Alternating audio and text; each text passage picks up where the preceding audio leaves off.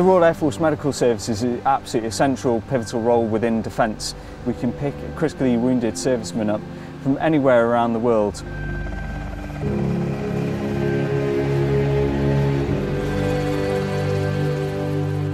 In war, there is always a need for medical support.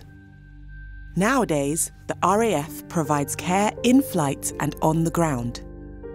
But early medical missions were simple evacuations. The concept of aeromedical evacuation goes right back to 1917. So out in the Middle East, they undertook the first aeromedical evacuation on a B-111. It was a very, very simple affair. All they did was essentially strap a patient to an aircraft and got them back to a medical treatment facility. From the First World War onwards, evacuating the wounded became part of the RAF's role during conflict. Their medical remit increased in the 1950s with the introduction of helicopters. Development of helicopters massively improved what was possible effectively in an evacuation context, whether that's on land or sea. It meant that they could get to places more quickly and into areas that other land and sea vehicles couldn't get to. Helicopters had a huge impact on activities such as mountain and air-sea rescue. The development of helicopters meant that it can hold its position in the air, in a hover. It can land vertically and take off vertically from a very restricted or confined environment. In air-sea rescue, the casualty can be very quickly identified and lifted, winched out of the water.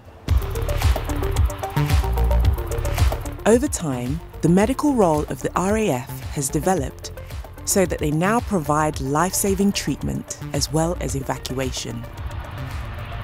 Initially very small helicopters, maybe had walking wounded, maybe a couple of stretchers strapped to the outside. As helicopters have developed, capable of carrying bigger loads, you can now effectively carry almost small emergency rooms in the back of helicopters. Primary and immediate care has been able to be given in the aircraft during the transit back from the front line, and a casualty evacuation made a massive difference and really improved success rates on those kind of evacuations.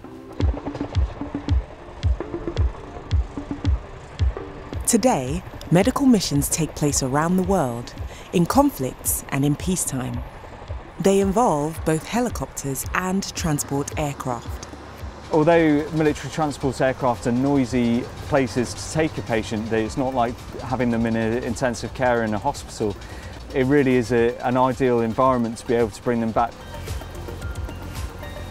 And really our aim is to either match the care that the patient's receiving in country, or indeed in many cases we're actually able to improve the care that we've been given.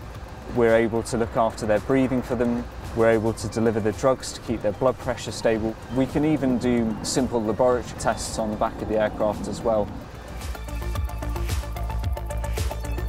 As well as providing treatment in flight, in modern warfare, it's also important to get medical teams on the ground as quickly as possible. So in modern conflicts, you're getting quite high trauma casualties from improvised explosive devices, effectively a lot of gunfire and battle wounds. They require very quick evacuation and quite immediate care. Treating serious injuries within 1 hour greatly increases the chance of survival. Doctors call this the golden hour. This rapid medical support was especially important in recent conflicts such as Iraq and Afghanistan. The Chinook specifically could access areas that effectively the mountainous regions in Afghanistan and very remote. The casualties in those situations historically might not have been able to receive the care they needed, but a helicopter could access them much quicker. A lot of people survived with some bad injuries, but at least they survived that they wouldn't have survived traditionally in historical battles. Throughout its history, the RAF have become specialists at flying into difficult areas to evacuate the injured and provide treatment. As a result of their work, many thousands of military and civilian lives have been saved.